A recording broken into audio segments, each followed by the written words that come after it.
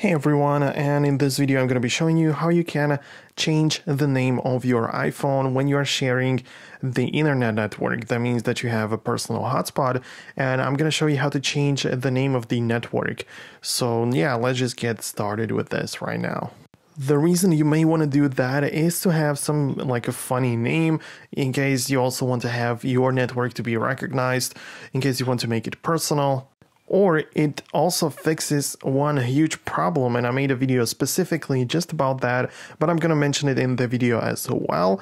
But I will talk about it later on in the video. Now let me show you how you can change the name. Well, the thing is that you don't have any settings in the personal hotspot section when it comes to the name. And the only thing that appears is the iPhone's name. So you have to change the name of the entire device. And in order to do that, you have to go to the settings, of course, then go to the general and then to the about section. And the first thing at the top is the name of the device. And as you can see, it could be anything. Just name it whatever you want. Just tap it and you can delete it, type something in and save it as the name of your iPhone. But it doesn't stop there. It doesn't only change the name of the personal network that you would like to share with other devices and with other people. It also changes the name and the way your device appears on other devices in AirDrop. That means when somebody else wants to share something with you using AirDrop, they're going to see this name that you have chosen for your device. Sadly, these are just the settings for all things, like you don't have it separate for some reason, but yeah, we have to go with that. By the way, guys, if you're new on this channel, make sure to subscribe so you don't miss featured videos like these. Make sure to stay tuned for more content which is similar like this.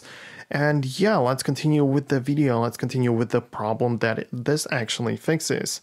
So a lot of people, and myself included, have the problem that if you would like to share the network from iPhone to a computer, for example, this is a common case and common way how people use it, then it's kind of weird when it cannot connect to the iPhone. Like, it can see the network, but when you click it, it doesn't do anything. It tries to connect, but it just fails every time. And merely changing the name of the network, that is changing the name of the iPhone and the way it appears on that computer, can make it work. Like, I made a video about that and many people say that they did just that and really helped them. So it's really useful to know how you can change it. And if you ever find yourself in a situation where you want to connect to a network and you just can't, then try changing the name at least.